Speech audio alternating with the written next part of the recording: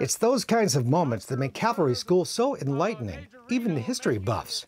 I thought I knew a lot about the Battle of Little Bighorn growing up. Steve Ramsey is a longtime Civil War reenactor who hauled his horses 2,500 miles to be here, all the way from Maine.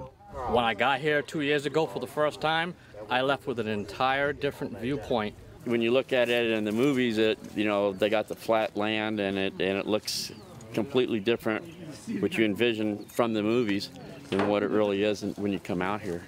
And then you really start getting involved with saddling horses and training and shooting the authentic era pistols and carbines, and then you find out that, this is a hard life.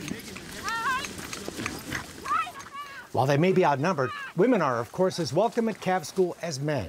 It's been a lot of fun, very meaningful. You learn a lot of great history. It's been unique. And Brenda Brown believes some women may have even fought in the cavalry, just like they did in the Civil War. I carry with me Civil War reenacting Frances Clayton. Okay. There's 317 documented women that fought in the Civil War. So I have to think that there were some women in the Frontier Cavalry at some point. Maybe not, but it's a lot of fun. This is a very physical week, and there can be some bumps and bruises along the way. I basically monitor horses and people, make sure that everybody's safe. Diona's been coming here to ride with Cav School for 8 years, a place that for her holds a spiritual attraction.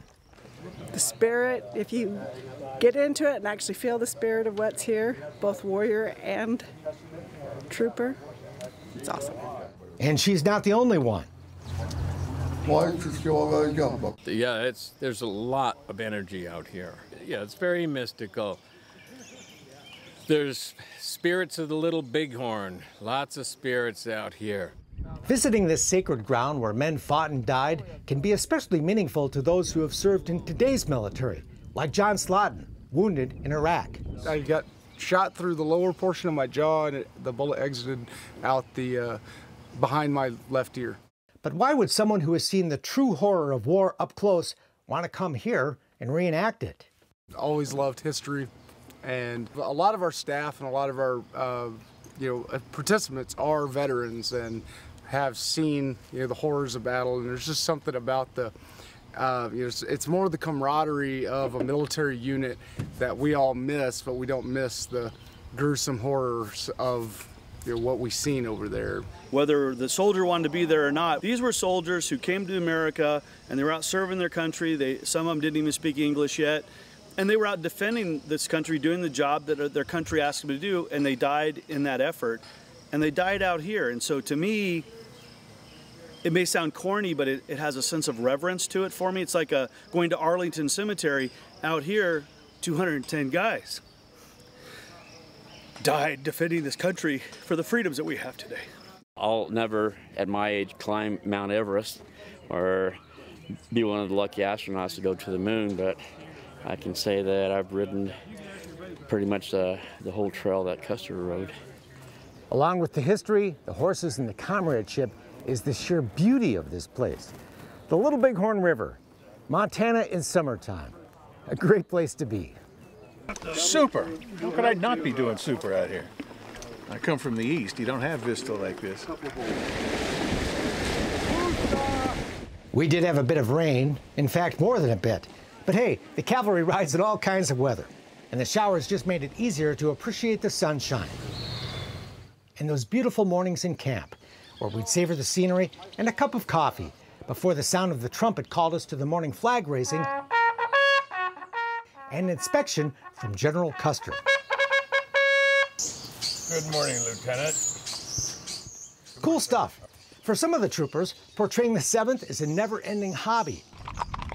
Honoring the man. Like Ron Glasgow, who not only portrays Custer's friend, Lieutenant William Cook, but with his big dungaree-style beard, looks like him too. There's 14 points in his life and my life that match up, so I tend to kind of think that other than the whiskers, I might have some of his spirit and some of his enthusiasms and passion, share some of the passions that he had too for the 7th Cavalry.